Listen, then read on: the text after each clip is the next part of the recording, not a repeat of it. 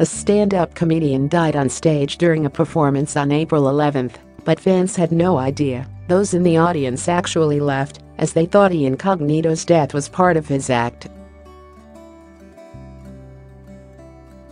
British stand-up comedian Ian Cognito, who was in his early 60s, died suddenly on Thursday, April 11, during a performance in England, according to the Daily News.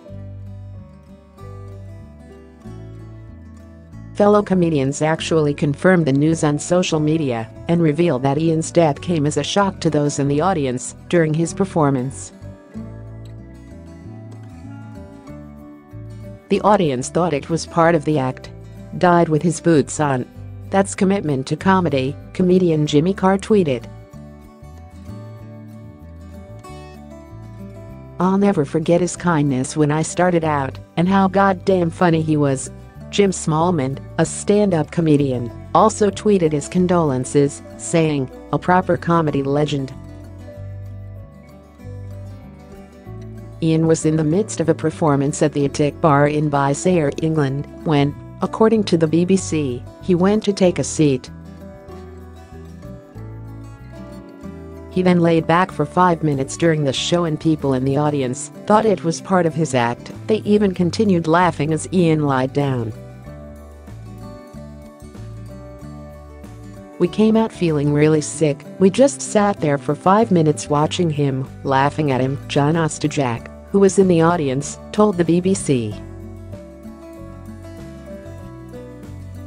After it finally became evident that something was wrong, a staff member called an ambulance while other employees tried to perform CPR. Meanwhile, audience members were asked to leave the venue. Sadly, Ian was pronounced dead at the scene, the venue's owner, Ryan Mould, confirmed to CNN.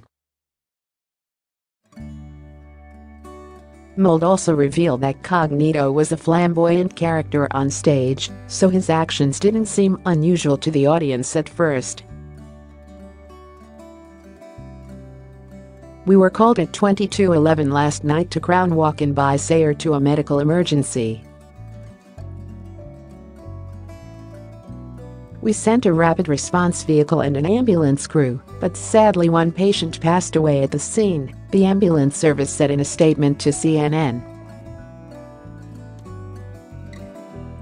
Ian, whose real name is Paul Barbieri, performed at clubs since the mid-1980s.